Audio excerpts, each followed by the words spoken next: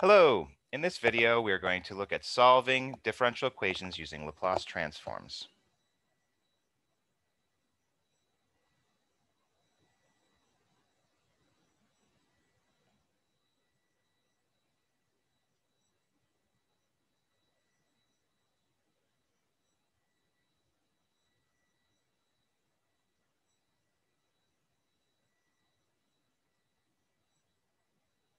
So the first thing that we need to look at if we're going to solve a differential equation using Laplace transforms is we need to be able to go through and transform a derivative, right? Differential equations are made up of the derivative of functions, and so we're going to need to be able to transform a derivative to solve an equation that contains derivatives. Now, in the last video, we went through and we looked at how to transform regular functions. And so once we can transform regular functions and we can transform derivatives, then we'll have all the tools that we need to be able to go through and solve a differential equation by transforming it. Okay, so that's going to be our first goal, is to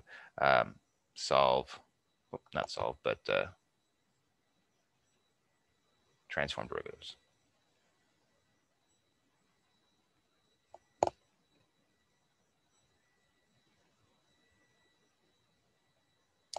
Okay, and to go through and do that, what we're going to do is we're going to state a theorem. Suppose f is continuous.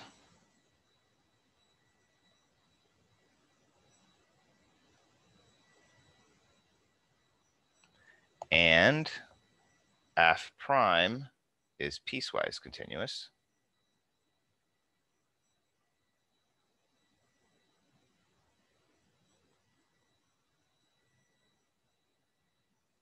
On 0 to a for any a. Also, suppose k, a, and m exist such that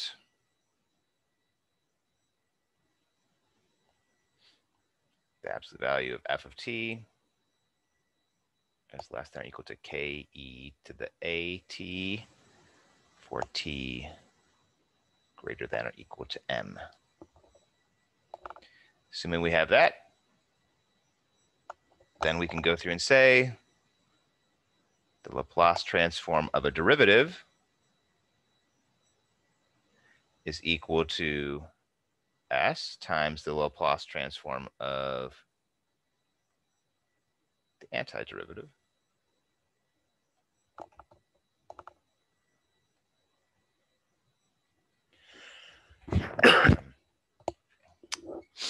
Okay, for s greater than a. Almost forgot. So what does this say? What are the conditions? We need to have f needs to be continuous. Well, let's actually, we should probably start with the derivative, because that's what we're trying to transform here. We're transforming a derivative. So that's kind of the central thing, is the derivative. So the derivative itself needs to be piecewise continuous. That is consistent with the last section where we went through and discussed how to transform functions. We said specific functions in that case, if we want to transform sine t or cosine t or e to the t, then the underlying function, the specific function that we're transforming, need to be piecewise continuous. So it makes sense that if we're going to go through and transform a derivative, that derivative, that thing, needs to also be piecewise continuous. Also, the underlying function needs to be continuous. So we're going to end up using that in the proof. So that is a necessary condition. So if you have a function, the derivative that you're trying to transform, if that's piecewise continuous, but the underlying function is not continuous, then this will not work, as you will see in the proof. The proof requires continuity. In addition, the underlying function needs to be, less than an exponential function. So that was also a condition from the last section. Although in the last video, we said that the function we were transforming needed to be less than an exponential function.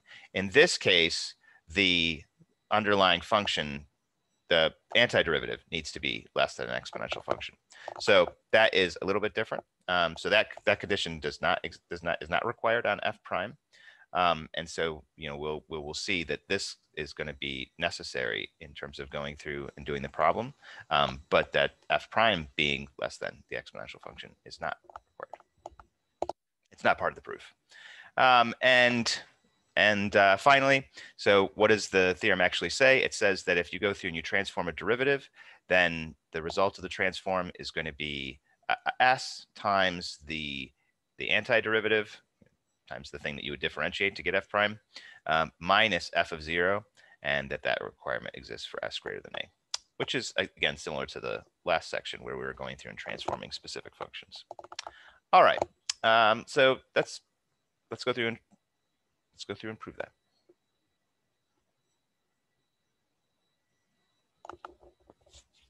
All right, so to start, we start with 0 to a. We have e to the negative st, f prime of t, dt.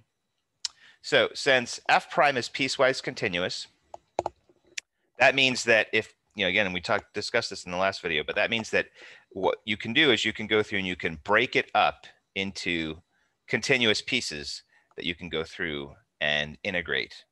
All right, so that's the first step, is we're going to go through and we're going to break it up into the continuous pieces. So if there are any discontinuities in f prime, then because it's piecewise continuous, those can only be jump discontinuities. And so what we're going to do is we're going to break this up into pieces so that each piece is continuous instead of just piecewise continuous.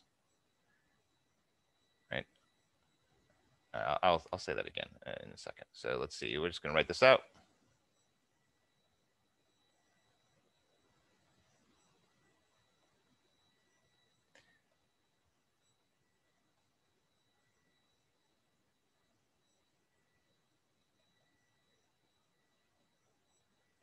All right, so let me say that one more time. So because f prime is piecewise continuous, what that means is that you could take f prime and you could break it up, and so that each segment of f prime is going to be continuous on an interval.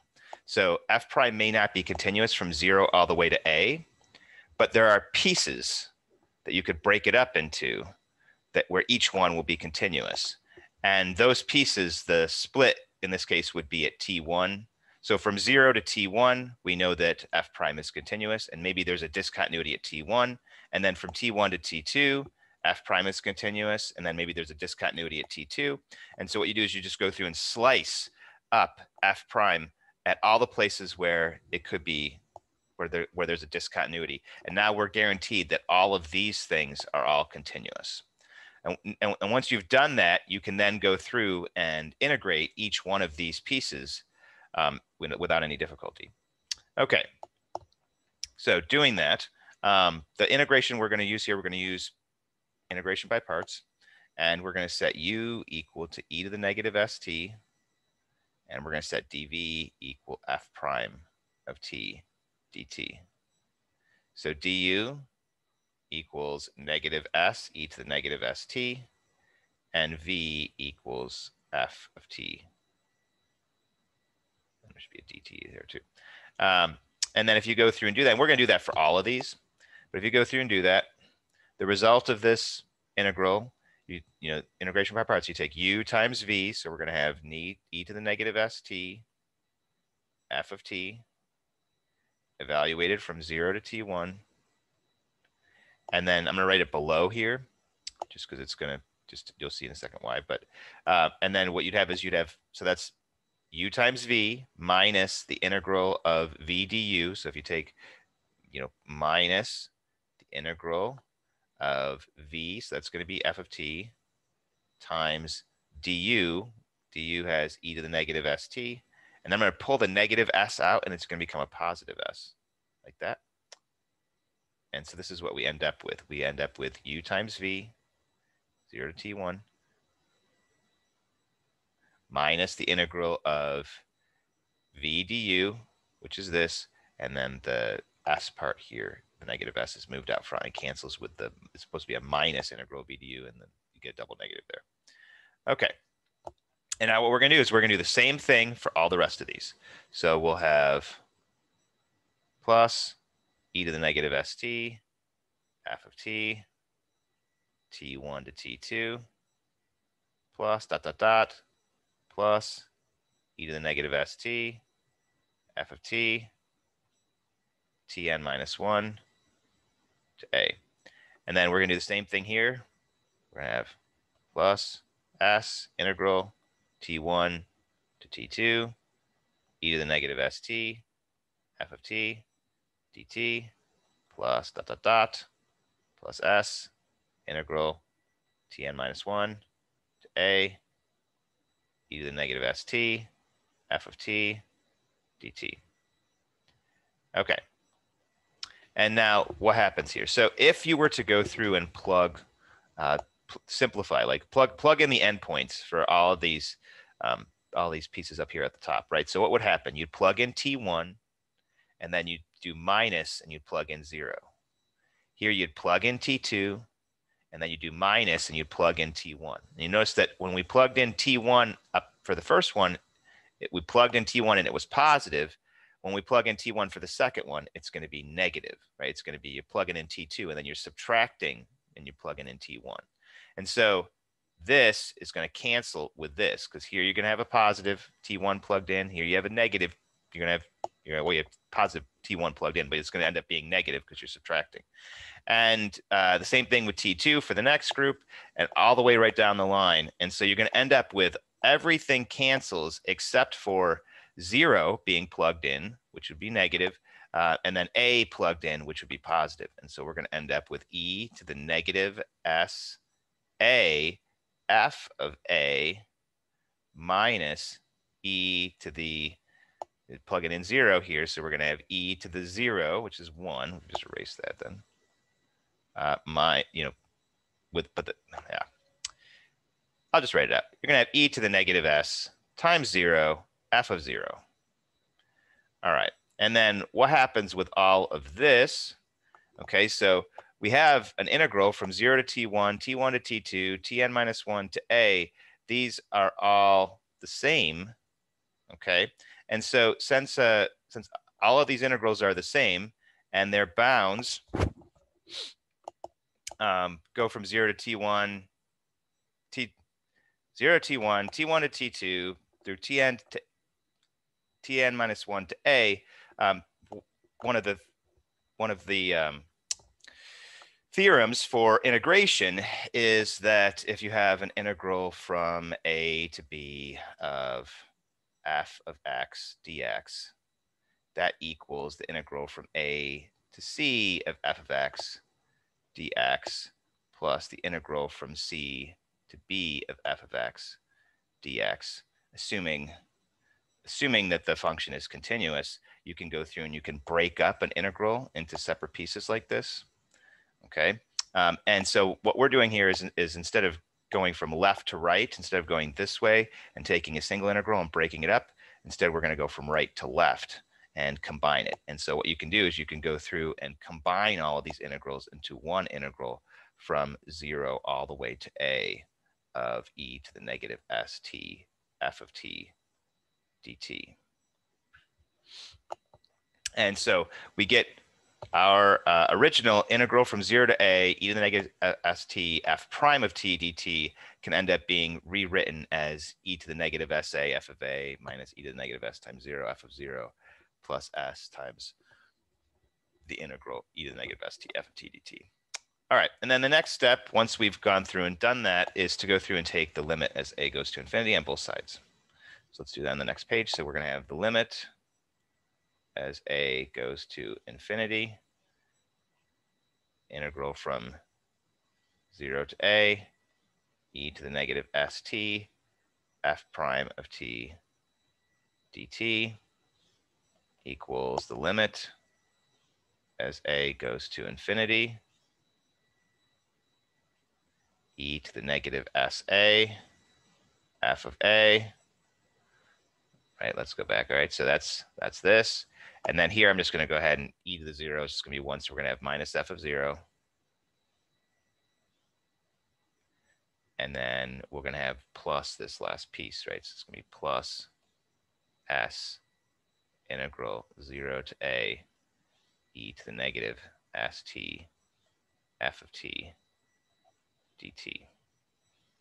All right. So what happens if we do that? Then this side, this becomes the integral from 0 to infinity, e to the negative st f prime of t dt. This piece here, we're going to break off and handle separately in just a moment. I'm going to leave that for now. F of 0 is not going to be it's not affected, right? Doesn't have an a in it. It's not affected. And then this is going to become s integral from 0 to infinity, e to the negative st f of t dt. If you go back and look at our Laplace transform definition in the last video, this is the definition of a Laplace transform with f prime plugged in. So this is the Laplace transform of f prime of t. This we're going to handle in a moment. We'll come back to that. This is the definition of a Laplace transform with f of t plugged in.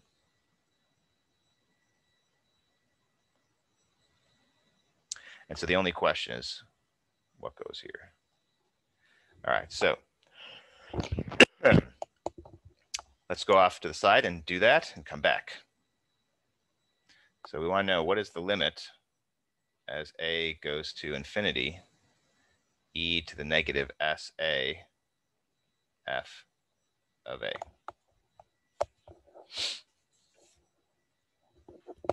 All right.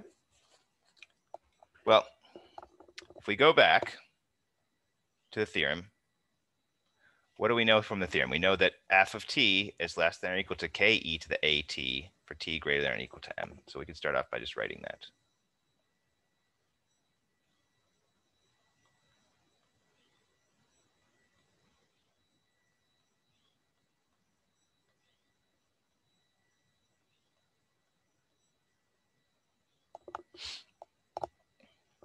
All right. And so once we have this statement, what we can do is we can go through and say that it's absolute value. We can say that the absolute value of e negative sa f of t, right, is less than or equal to e. Hold on. We're just going to plug in a. Okay, hold on. So if you were to plug a into this, let's do this. Let's just slow down. Right. So if you plug this in this case, we could say that f of a is less than or equal to k e to the a times a. Right.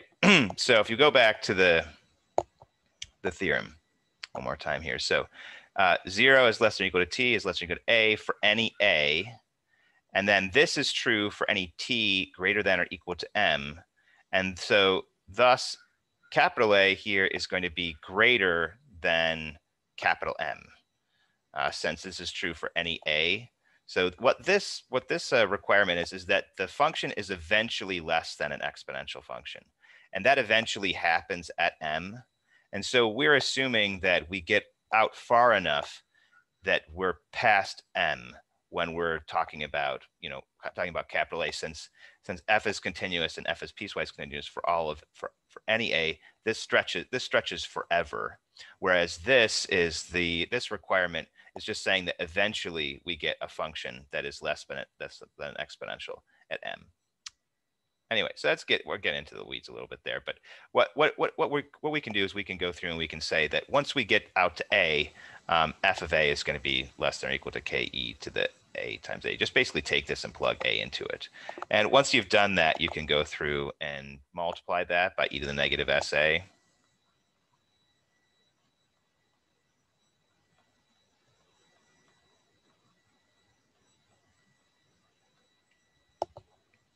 And at that point, you can go through and say that e to the negative SA f of a is less than or equal to k e to the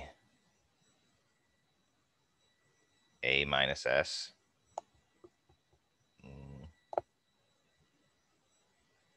Hold on, let's do that a little differently. Let's do this instead. Negative s minus a. There we go.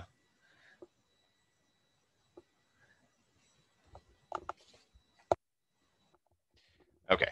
Oh, and then times capital A. All right. So this thing here, notice we've built up to it inside of the absolute values here, right? If you go through and take the limit as both sides of this go to infinity, if we take the limit as a goes to infinity of e to the negative sa f of a,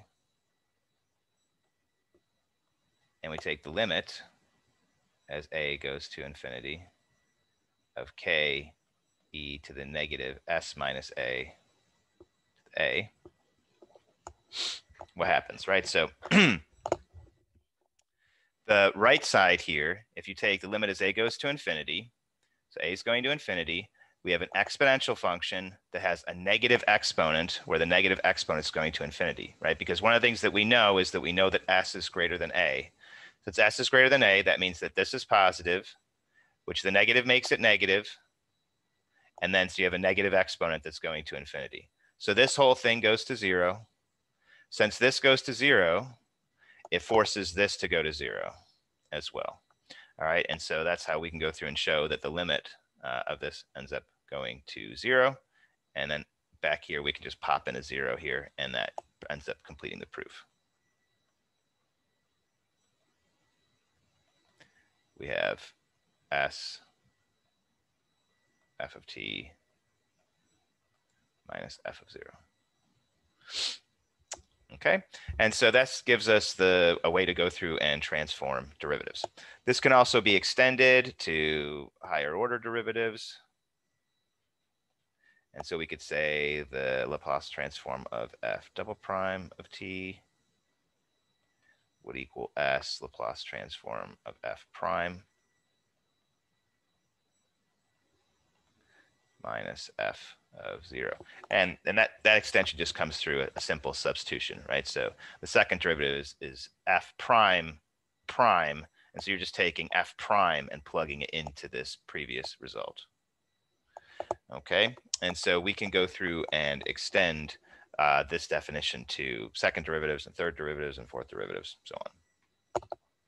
All right, so with all of that out of the way, the main event, how do you go through and use this to actually solve differential equations?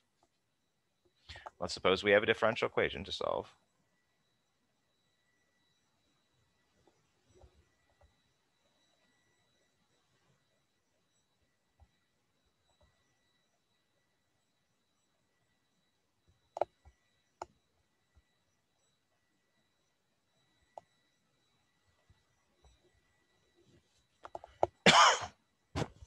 Excuse me.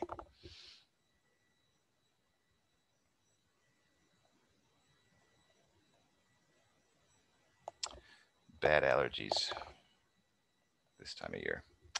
All right, we've got our differential equation here, second order.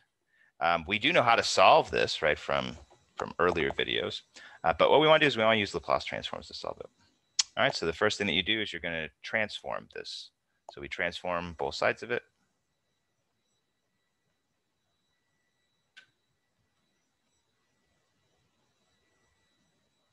All right, and then the way that the transform, because it's based upon an integral, and integrals can be, you can end up distributing the integral over addition or subtraction, and then you can pull out scalar multiples.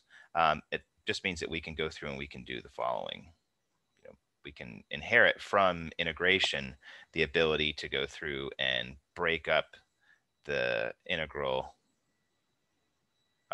break up the transform over sums and scalar multiples.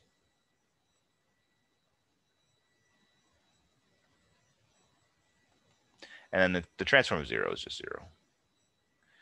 Okay, and now we can go through and use the result that we just came up with, right? So the transform of y double prime is going to be S transform of y prime minus y prime of 0. And then the transform here of y prime is going to be minus S transform. Actually, we should do this. S transform of y minus y of 0. And then we're getting minus 2 transforms of y equals 0. So do be careful with the minuses here. That it's very easy to make a mistake here. So you do want to do what I did here, which kind of put parentheses around this transform, because you're going to take this single thing and you're going to turn it into two things. And so you need to be careful with that part. All right, and now we're going to go through and transform again to get rid of this y prime here. And so we're going to have S transform of y minus y of 0.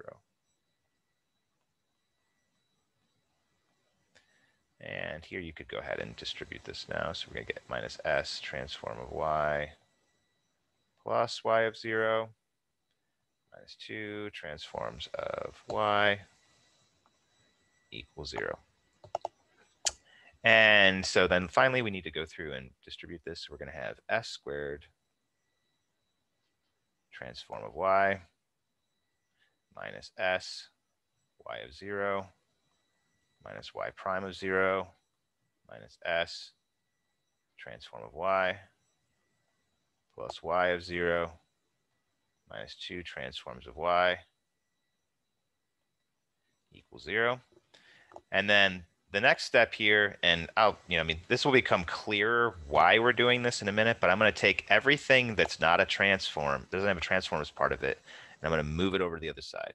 So we're going to have S squared transform of y minus S transform of y minus 2 transform of y equals, and then we're going to move these to the other side. All right, so this guy, when we move to the other side, it's going to become plus S times y of 0. And what is y of 0? That's going to be 1. So that's going to become plus S. I don't know why I wrote a plus S. That's just going to be S. All right, and then we've got a minus y prime of 0. So when that moves to the other side, it's going to become a plus y prime of 0. What is y prime of 0? It's just 0. So we can just get rid of that. And then we've got a plus y of 0. When it goes to the other side, it's going to become a minus y of 0. And y of 0 is 1. So we're going to have minus 1. And then finally, we can go through and factor out, right? So notice how we have transform y, transform y, transform y. And so we're going to have S squared minus S minus 2 transforms of y equals S minus 1. And then we're going to end up with the transform of y equals S minus 1 over S squared minus S minus 2. All right, so what did we accomplish there? Why did we do that? Well, so once you've gone through and you've transformed the function over into S space, which is what we effectively have here. This is S. Once the transform has been accomplished, we're going to have everything is now in S space. That's why we have S's. Technically, at the very beginning, this is all these functions. I guess you don't see any t's, but y prime, double prime, this is a function of t, function of t, function of t. This is all t space. Once we transformed over into S space. And then the goal at that point is to go through, once you're into S spaces, we want to go through and try and solve for the transform of y. Why do that?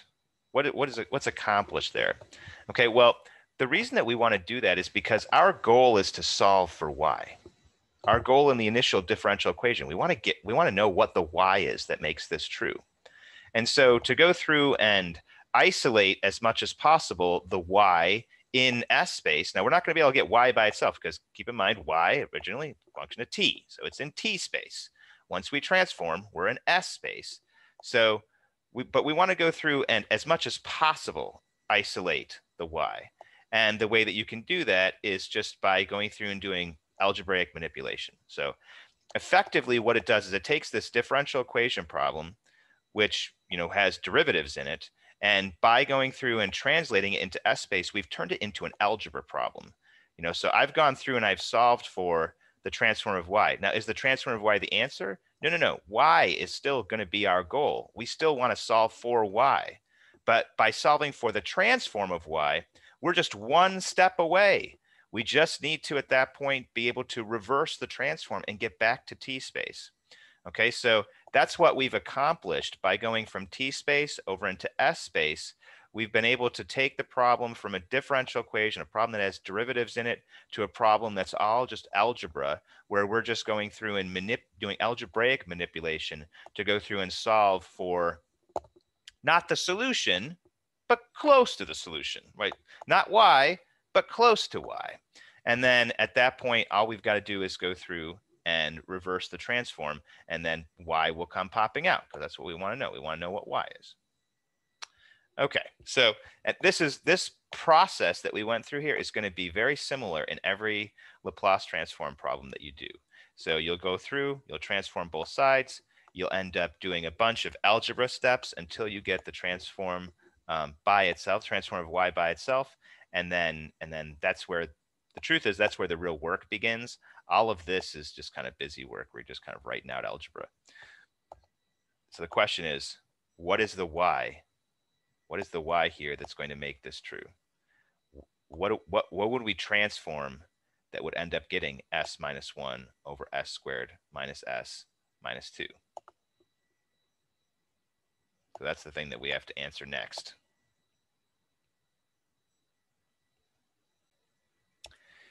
In order to do that, what we need to do is we need to go through and look at a transform table. So let's do that.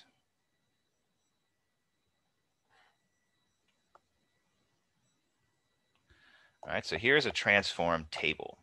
So there's one of these in the, you can go through, and if you just Google a transform table, you should be able to find a table that looks very similar to this. And so what it has, it goes through and it shows. So in the last video, we went through and we transformed some basic functions. So we transformed 1 and we transformed it into 1 over s. We transformed e to the at. We transformed it into 1 over s minus a. We transformed sine at into a over s squared plus a squared. So we went from the left side of this over to the right side. So we transformed t functions into s functions. So what we're doing now is that we have the transform of something equals a bunch of s stuff. And what we want to do is we want to transform from s stuff back to t space. If we could transform back from s space to t space, then that could get us the solution to the differential equation. And so the goal is to go through and look down this table and see, do any of these things look like what we have? All right, so let's just take a look. What we got? We got 1 over s minus a. We've got some x squared plus a squareds, in the denominator. All right, so do any of those, what we have, does that look like any of those? Look at that. The answer is no, none of them look like this. All right, so what can we do to go through and make it so that our function, our s stuff looks like the stuff that's in there? Well, what you have to do is you have to go through and perform partial fraction decomposition. This is a process that you learned in Calc 2 and sometimes in a pre-calculus, previously in a pre-calculus class. So that's what we want to do next, is to go through and perform decomposition. Once you've done the partial fraction decomposition, what you're going to find is that your resulting function is going to look like the stuff that's in the table. All right, so let's go to the next page. So what we have is the transform of y equals s minus 1 over s squared minus s minus 2. And then just one more thing, like just symbolically, what we really want is we really want y. And so what I'll frequently write at this point is I'll go through and I'll take what's called the inverse transform. I'm going to do the inverse transform of both sides.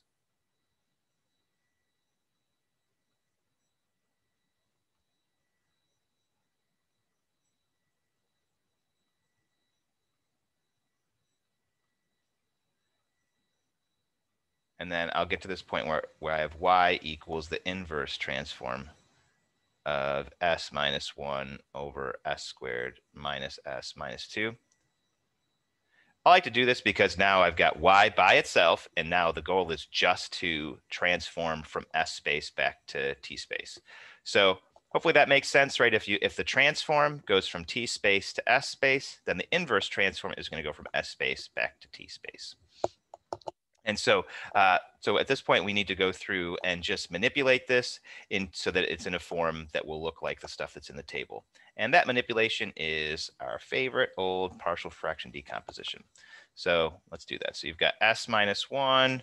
To do that, you need to factor the denominator. So we're going to have s minus 2 times s plus 1. Okay, and the way that the decomposition works is you go through, and if you have a product in the denominator, so this might be something you need to go back and look up how partial fraction decompositions work. So I'm not going to teach that in this video, so you're going to have to look that up. But the way that you handle this scenario is you take capital A, put it over s minus 2, and then put plus capital B over s plus 1. And then once you've got to this point, you multiply both sides by s minus 2 times s plus 1. And by doing that, you end up with s minus 1 equals a times s plus 1 plus b times s minus 2. And then we can go through and we can solve for a and b by just going through and plugging in values. This is a very easy decomposition, so future ones might be a little bit harder, but you could plug in -1. That will cause this to be 0, which will get rid of the a, and then we can solve for b. And then you could plug in +2, which will cause this to be 0, getting rid of b, and then we can solve for a. All right, so let's go ahead and do that. So we're going to do s equals -1. If you plug in s equals -1, -1 minus 1, we're going to have -2. Here, that goes away, and then we're going to have b times -3. And so we're going to get b equals 2/3. And then if we do s equals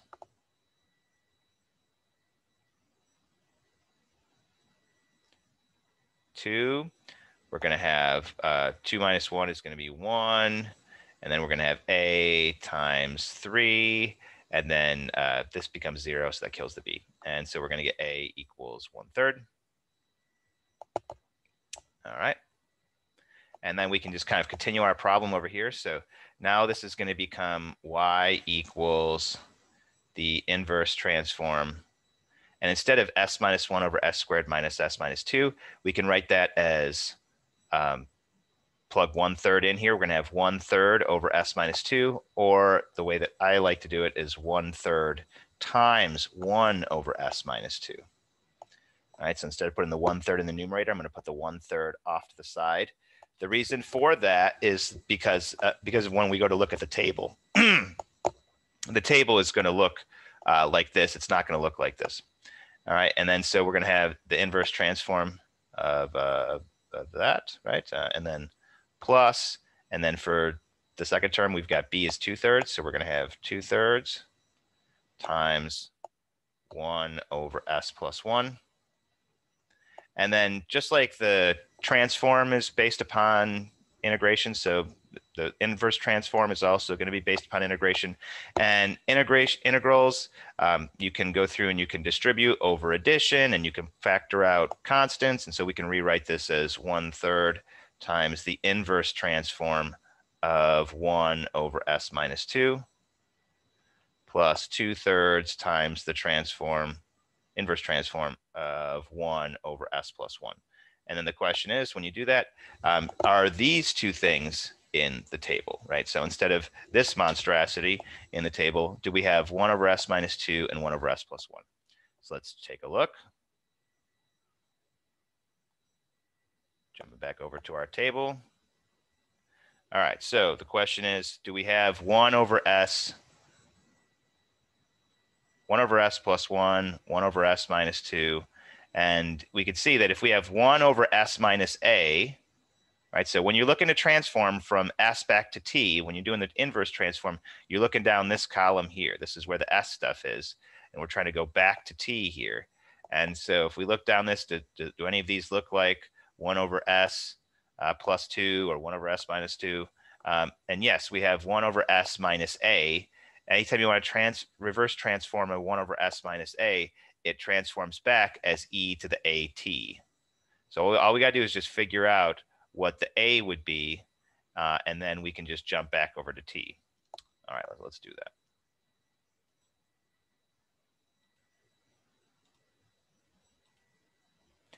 All right, so we're going to have 1/3.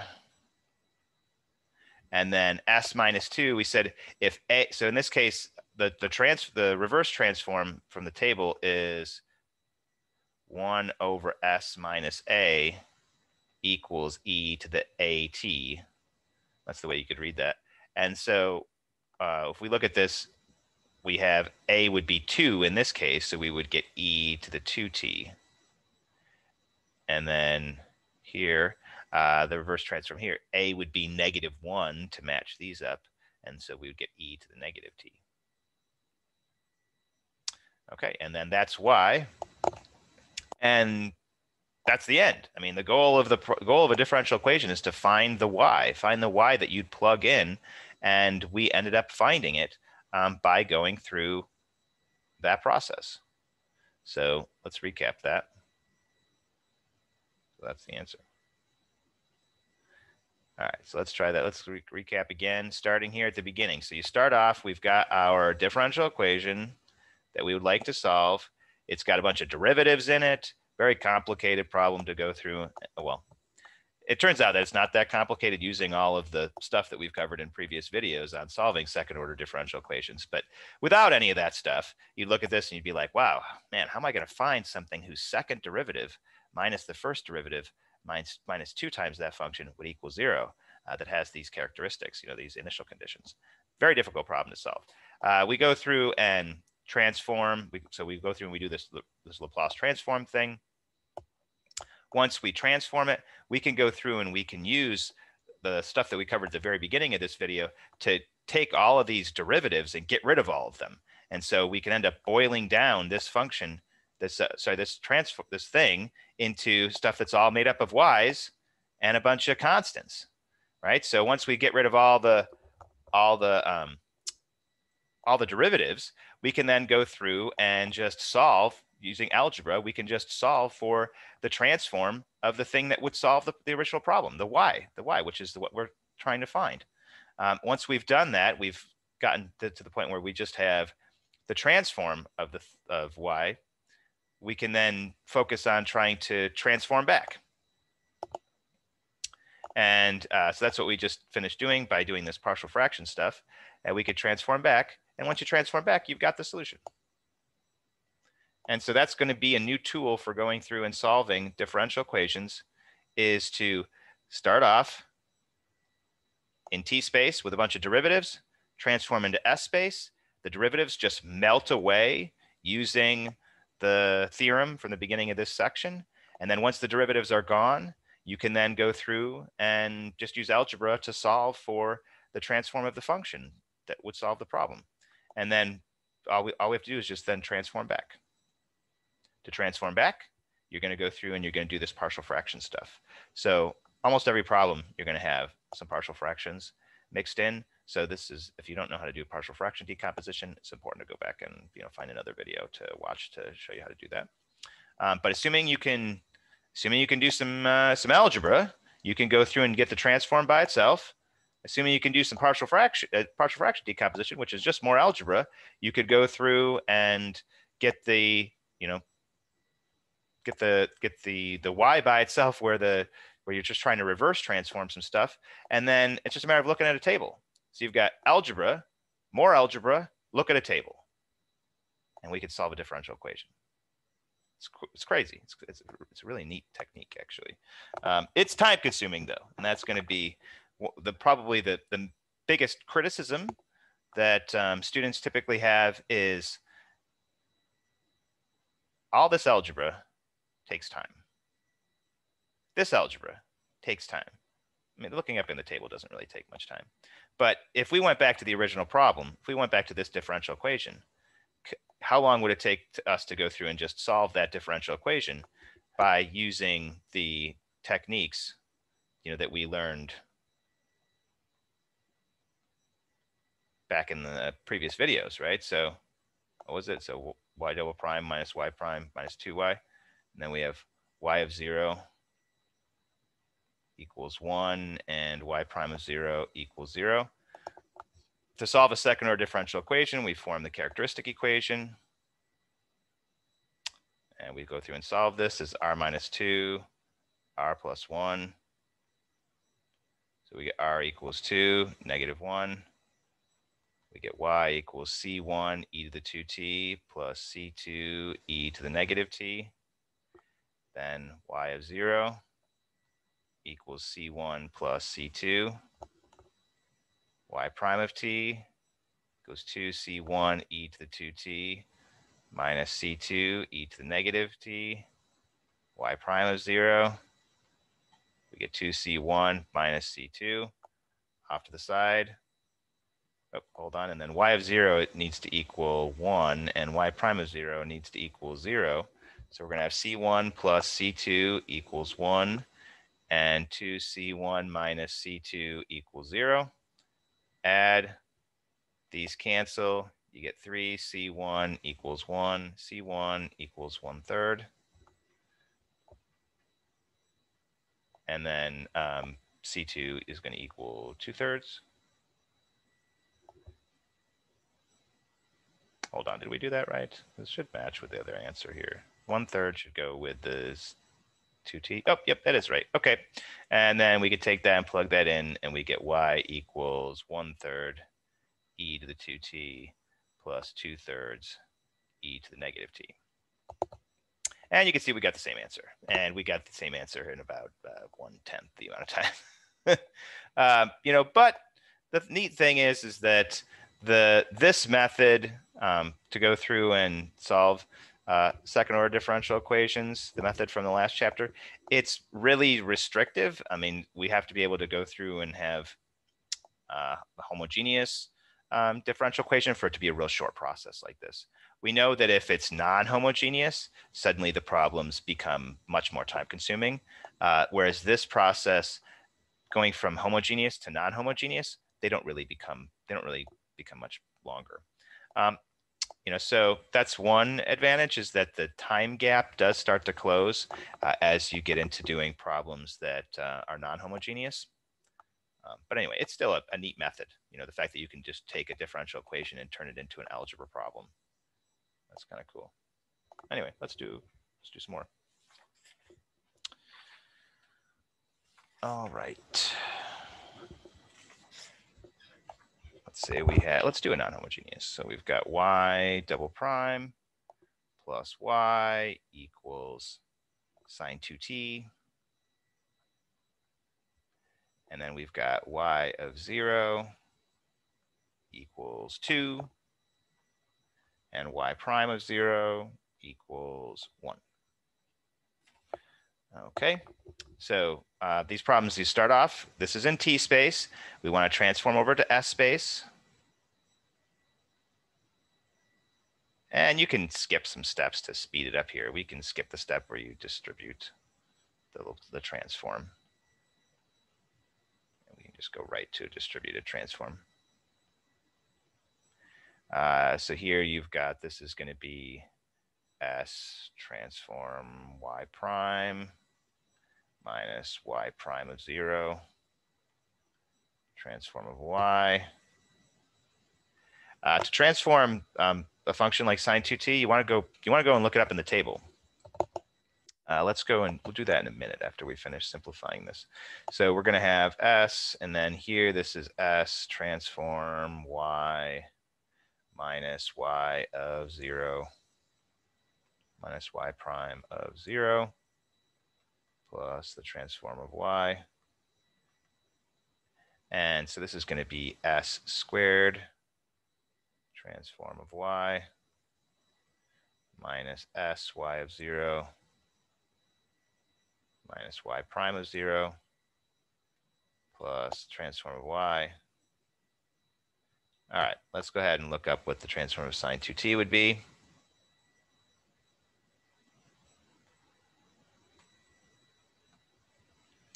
All right, so now if you're transforming from t over to s, you want to be looking down this column. All right, and so we've got to find sine 2t. So sine 2t is right there. So what it says the transform of sine 2t is going to be take the 2, which is next to t. So you're going to have 2 over s squared plus 2 squared. All right, so we're going to have 2 over s squared plus 4.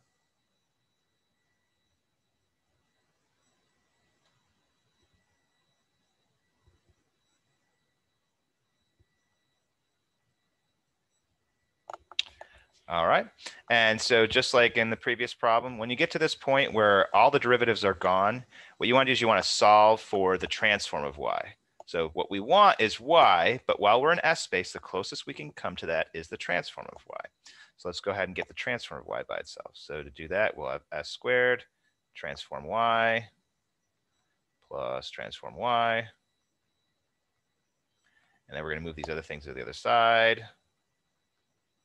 So when we move this over, so y of 0 is 2. And so we're going to have minus 2s, so that when we move over to the other side, it's going to become a plus 2s.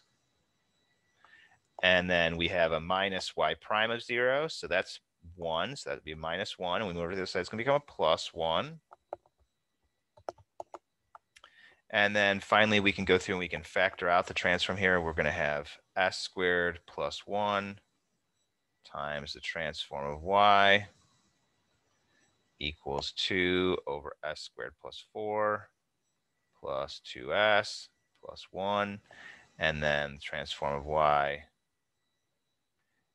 we need to divide over the s squared plus 1. So we're going to get s squared plus 1 times s squared plus 4 plus 2s over s squared plus 1 plus 1 over s squared plus 1. All right, so we get to this point here. This is the same point that we were at here. So the next step, what we did next is we went over and did reverse transforms to get y by itself, and then we did a partial fraction. So that's what we want to do next. Let's just take this and jump it over to the next page. So we're going to have y is equal to the reverse transform of, got this and this and this. So you can leave them together if you want for now, and this, because in this case, there's actually going to be some simplifying that we could do. It's not terrible if you go ahead and break them all apart right now, but probably a little bit better idea to leave them together for now. And then we'll break them up in the next step. Once we do the decomposition, that's what I'm saying here. So you want to do the decomposition first.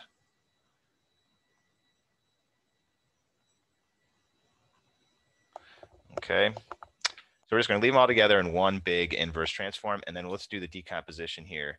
Pop it in, and then there's going to be some simplifying that we do before we actually go and look these up in the table. All right, so decomposition time. So we have 2 over s squared plus 1 times s squared plus 4. And again, you need to look these up if you don't remember how to do decompositions. But if you've got an irreducible quadratic like this, the way that you handle that is by doing as plus b over s squared plus 1. So if you've got a linear term here, like we had before, like s plus 1, then you just put a single a in the top. And if you've got an irreducible quadratic like s squared plus 1 here, you're going to put a linear term in the top. So it's always 1 degree less. So if it's linear in the bottom, constant in the top. If it's quadratic in the bottom, linear in the top. If this were a cubic, then this would be quadratic, and that's how it works.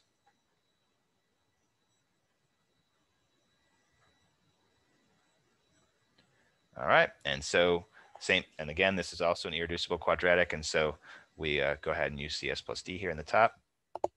Multiply both sides, you're going to get 2 equals as plus b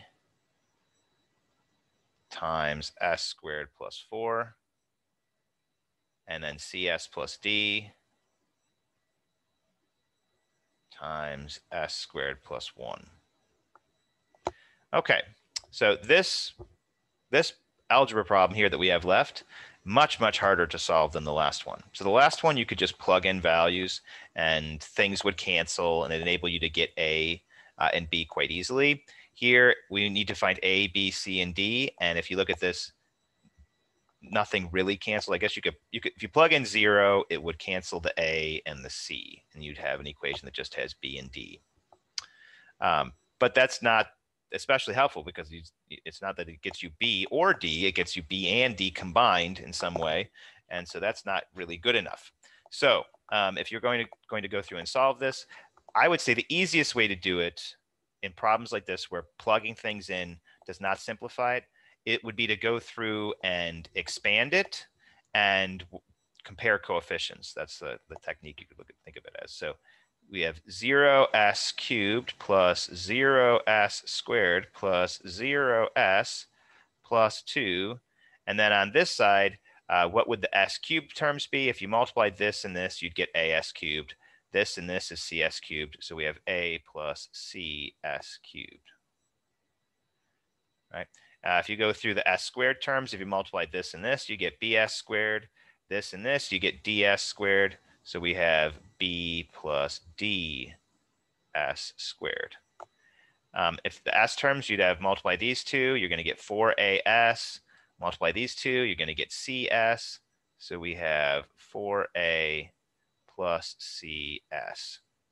And then you can multiply b and 4 and get 4b, d and 1 and get d. And so then we'll have 4b plus d be our constant terms. And by comparing coefficients, we get that a plus c equals 0. We get b plus d equals 0. So I'm just comparing them. We have 0s cubed, a plus cs cubed. That means a plus c has to be 0. 0s squared, b plus ds squared. So that means b plus d has to be 0. 4a plus c also has to be 0. We have 0s here. And then 4b plus d equals 2. And so from here, you can go through and translate this into a system of equations that's written in a matrix form.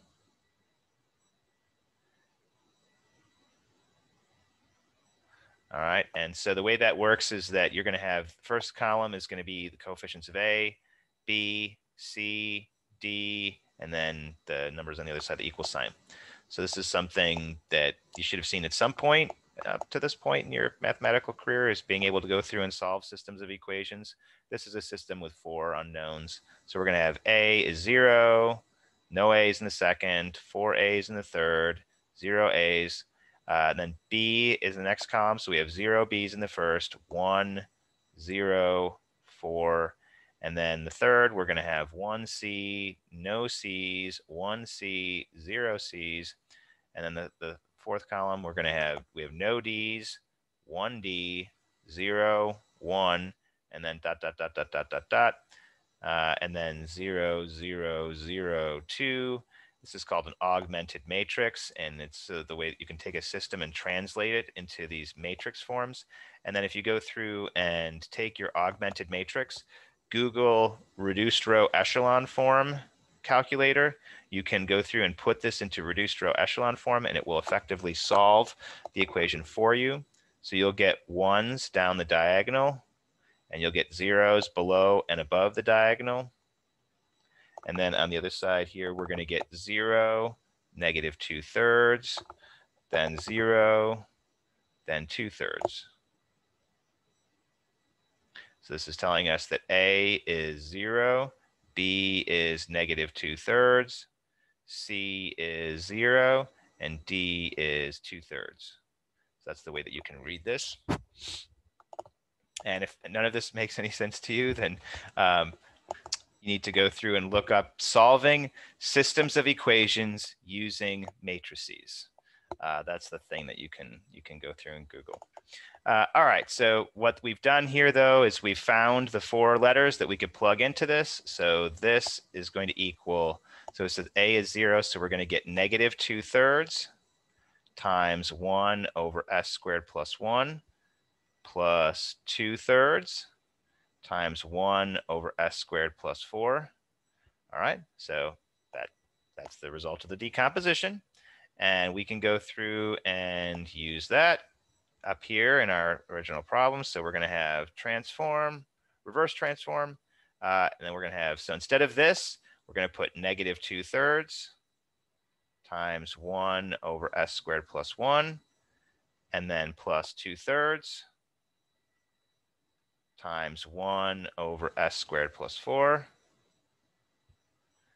And then from there, we'll have, so that's just this. That's the result that we just generated. And then we're going to have 2s over s squared plus 1, and then plus 1 over s squared plus 1.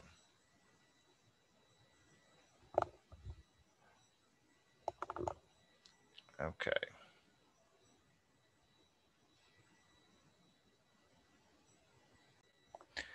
All right, so one minor correction from checking my notes here, and that is that in my notes I did s squared plus 4 here and s squared plus 1 here. And so I've got the values reversed over here. If you actually plug this into a reducer echelon form calculator, if you're doing that and you're screaming, I have the answer that I have there is not correct, you're right, the minus should be reversed.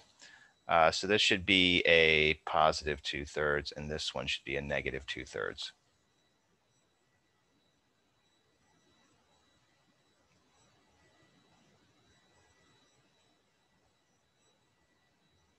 And going through and taking that into consideration, we should have a positive 2/3 here and a negative 2/3 here. All right, sorry about that. So if you were watching the video there for a moment and going crazy, hopefully that has fixed the issue for you. All right, and then so finally, the last thing that we could do before we actually go through and do some reverse transforms is we can go through and we can combine the x squared plus 1s here. So we're going to get 2/3 plus 1. That's going to be 5/3. So we'll have 5/3 1 over s squared plus 1 minus 2/3 1 over s squared plus 4 plus 2s s squared plus 1. All right, so let's jump this over to the next page. And the other thing I'm going to do when I do that is I'm going to go through and I'm going to pull out the 5/3 and negative 2/3. And so we'll just have these simple pieces to go through and look at our table to try and transform. So we're going to have y equals 5/3 reverse transform of 1 over s squared plus 1.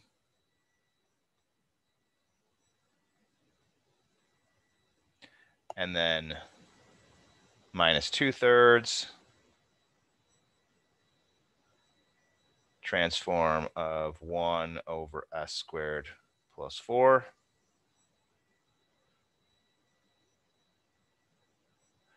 And then plus 2 times transform of s over s squared plus 1.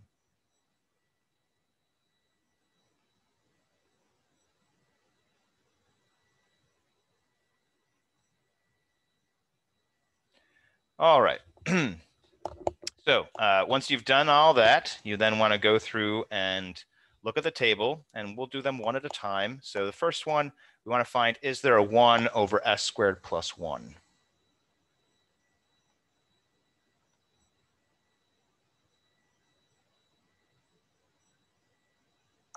All right, so we're looking for 1 over s squared plus 1. We're just looking down the line here, 1 over s squared plus 1. So it can be a little bit difficult to see it with the a's in there, but if you plugged in 1 here, we'd have 1 over s squared plus 1. So that is a match right there with a equals 1. And so with a equals 1, we can translate back, and we're just going to get sine t for that piece.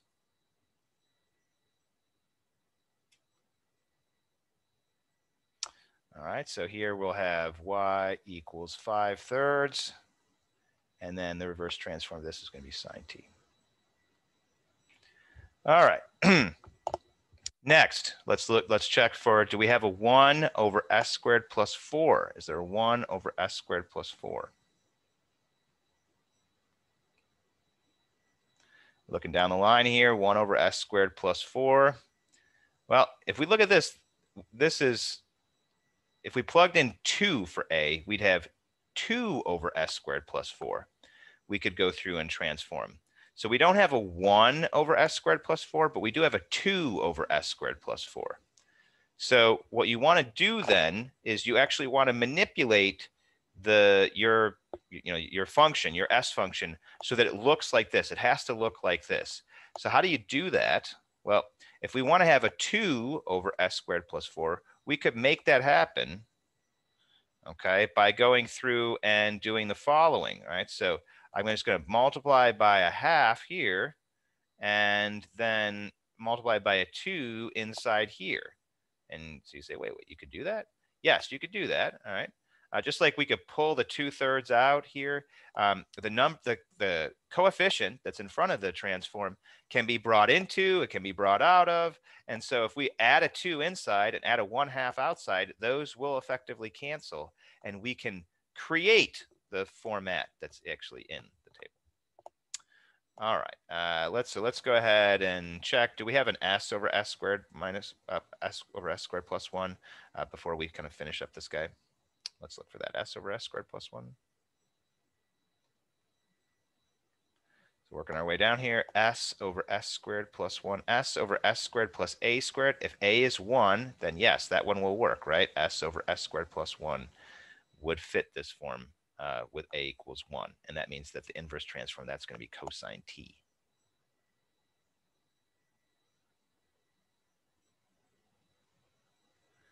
All right, so we're going to get cosine t. And then we can finish up this guy with one more step. So this is going to become minus 1/3. And then we'll have plus 2 cos t. And then we just need to look up what is 2 over sine squared plus 4. All right, so 2 over sine squared plus 4. Looking it up in our table. 2 over sine squared plus 4. That's going to be sine 2t.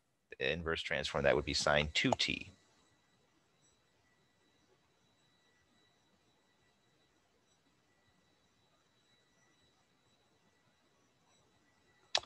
And that's the answer. That's it. Once you've done the reverse transform, you're done.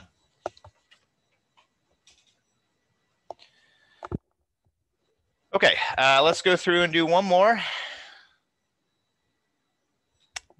This is going to end up being another long video, but that's okay. So the next problem we're going to look at is y to the 4th minus y equals 0. And then we'll have y of 0 equals 0, y prime of 0 equals 1, y double prime of 0 equals 0, and y triple prime of 0 equals 0. So one of the reasons I wanted to do this one is to show that this method extends beyond second order differential equations, which we know how to solve, and can be applied to higher order differential equations. All right, so the problem begins just like all the others. So we want to go through and do the transform of y to the 4th minus the transform of y equals 0. There's actually a formula for doing, if you want to just transform y to the 4th all in one step that you can go through and look up. I don't do it that way because I would never remember what the formula would be. And so I'm going to go ahead and break it down, and it's going to take the whole page to do it. But you could really skip ahead and just do this all in one step if you just look up the formula. I'm too lazy to do that. And so instead, I'm going to spend 5 minutes breaking this down. All right, so the fourth degree, we're going to get s third degree minus y to the 3rd of 0. And then we can go through and replace this with s second degree minus second degree at 0. Yeah, it might speed things up actually if you just plugged in these as you went instead of waiting until the end.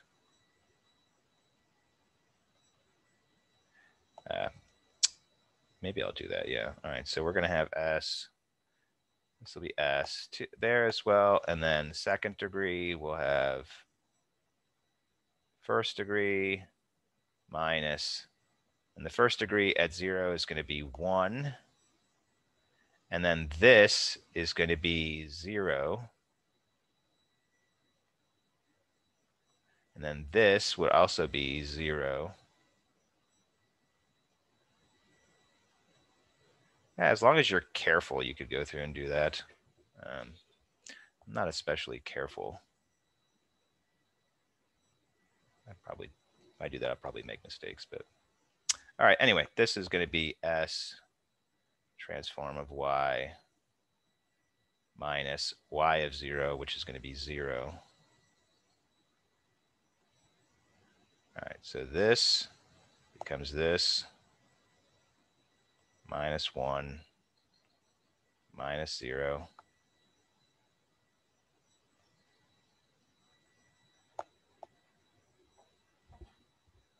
minus 0 minus transform of Y. All right, hold on. Did we do that correctly? This is the downside of writing out, doing videos is you write out your notes and then you're actually doing the problems live and you're like, yeah, to heck with my notes. Let me try something different. Let me try plugging in. So like my notes have all Y primes, double prime and triple prime of zeros in them. And I decided on the fly to change that. And it's probably going to cause me to screw this up and get the problem wrong. All right, so let's take a look here. So this became this.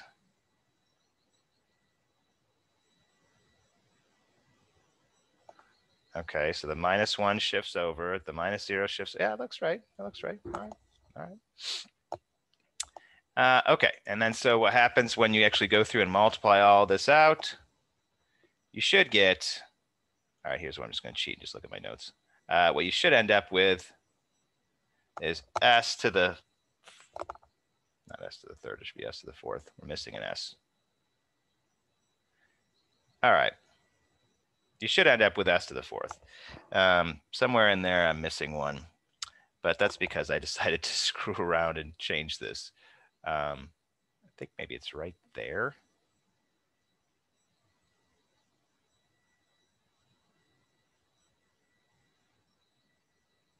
Like that.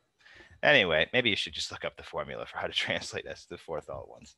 Okay, we got S to the fourth, transform Y, and then you should have minus S squared, and then minus transform of Y. All right, equals 0. And then from there, you should get S to the fourth plus 1, transform of Y equals S squared. And we should get transform of Y equals S squared over S to the fourth plus 1. Minus 1. Oh, good grief. I'm not going to start the video over after an hour or whatever it changed, but this should be minus 1. I'm now making all kinds of mistakes. Moral of the story, be consistent. Don't try to do something different, especially when you're doing it and you're recording a video. Okay, so we can go to the next page here and do transform of Y. Or let's do this. Y equals the inverse transform of, what was it, S squared over S to the fourth minus 1.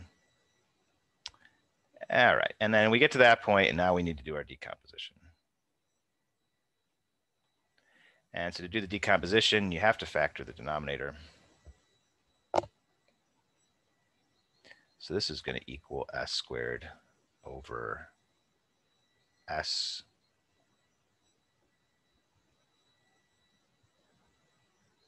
squared plus 1 times S squared minus 1. And then you can factor again, S squared plus 1, S plus 1, S minus 1, And then you can go through and write this as AS plus B over S squared plus 1.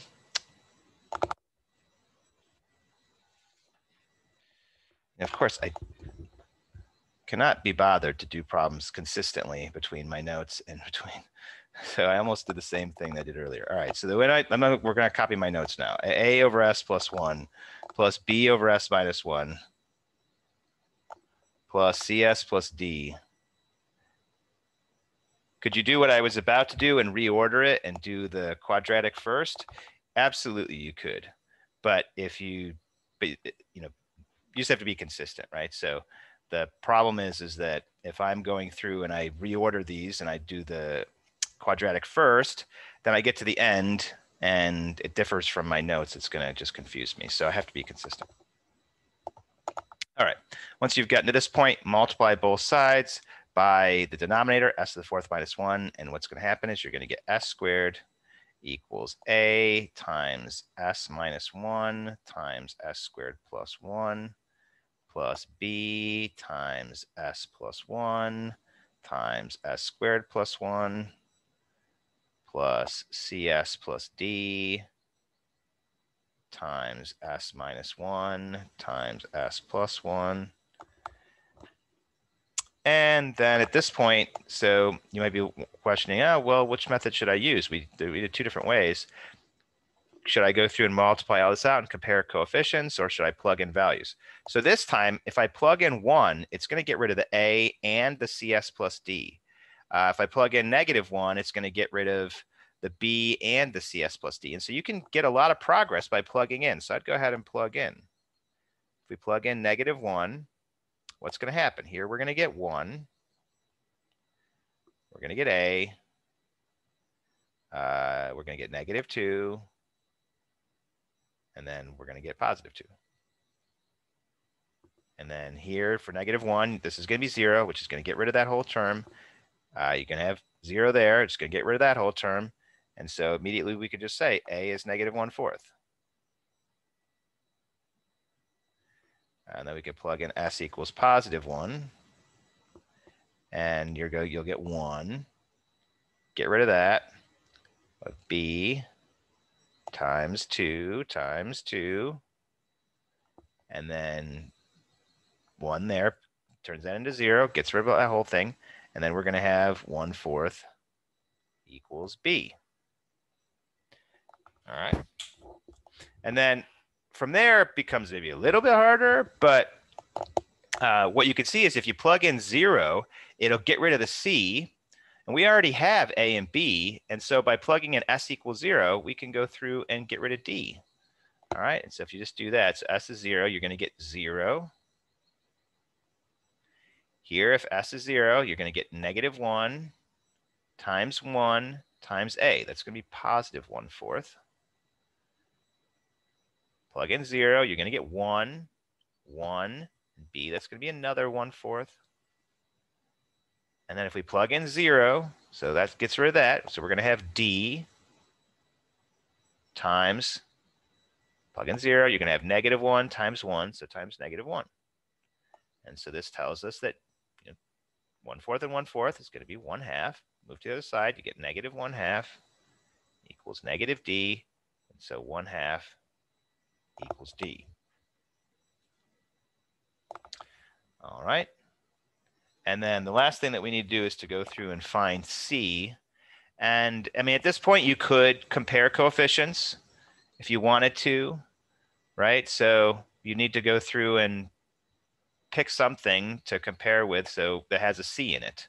So if you multiply this whole thing out, you're going to have you'll have a C for the S term. So CS times -1 times 1, that would be CS. And then the S term here, that'd be BS, I think. And then A. Anyway, I think it's easier at this point to just plug in one more time instead of going through and trying to compare coefficients.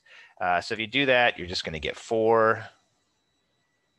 And then here we're going to have A, which is -1/4 times 1 time. Well, let's write it out actually. So we're going to have -1/4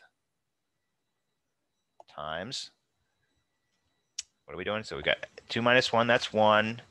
And then 4 plus 1, that's going to be times 5. All right. And then you could, same thing here. So we got 1/4 from B. And then we're plugging in 2. So we're going to have times 3 times 5. And then if we plug in 2 here, we're going to have plus, we're going to have 2C. And then we're going to have D, which is 1/2. Times, and then plug in 2, we're going to have 1 times 3. So times 3. Maybe it was easier to compare coefficients. Like changing my mind in the middle of this. All right. If you go through and multiply this all out, what's going to happen? We're going to have 4 equals, this is going to be -5/4. Here we're going to have 15/4. Here, multiply 3, we're going to have 6C plus 3/2. And then we can go to the next page. We're going to have 4 equals 10/4 plus 6C plus 3/2. We've got 4 equals 5/2 plus 3/2. That's going to be 8/2. So we're going to get 4 plus 6C, and 0 equals 6C, and so C equals 0. There you go. All right, so we got out of that, we've got that C is 0. All right, so plugging all that in, this is going to become the reverse transform. What are we going to have? So we're going to have A, so that's going to be -1/4 times 1 over S plus 1. All right, plus 1/4 times 1 over S minus 1. Okay, hold on. I need to move this.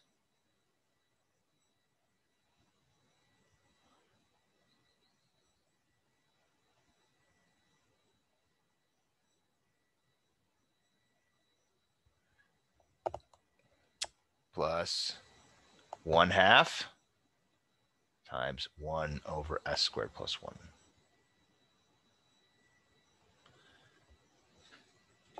Like that. And actually, we could squeeze it onto this page. Sorry if all the busyness drives you crazy, but I don't like to move to the next page because I got to recopy the whole problem again. So we're going to have -1/4 transform 1 over S plus 1 plus 1/4 reverse transform 1 over S minus 1 plus 1/2 reverse transform. Actually, we're going to have to, I underestimated how much space that would take just to rewrite it like that. We are going to have to move to the next page after all. Okay, anyway, that's almost enough space. And so now it's just a question of looking these up in the table. So let's just copy them over and then we'll look them up.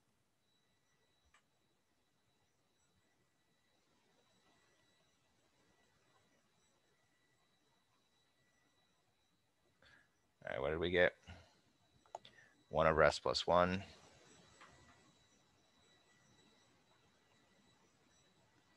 Plus 1/4. 1 over S minus 1. Plus 1/2.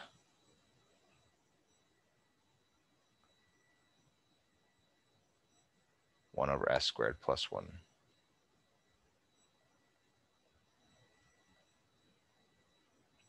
And reverse. All right, let's look them up. All right, so we've got 1 over S plus 1.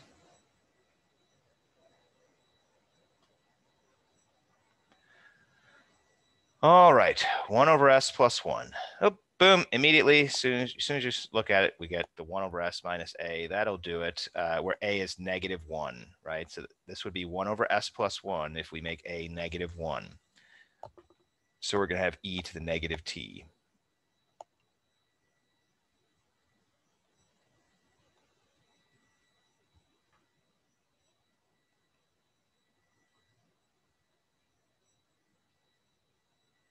All right. And then, and we just looked at it, so I don't know that we really need to jump over again for 1 over s minus 1. It's going to be the same thing, except where a is going to be +1. So we're going to have e to the t. And then we're left with 1 over s squared plus 1. I think we did that one earlier, and it's like sine t, but let's just take a look at it again.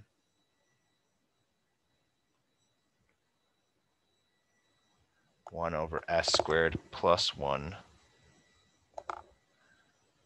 1 over s squared plus 1. That would be this form where a is 1. And yeah, sure enough, we do get sine of t.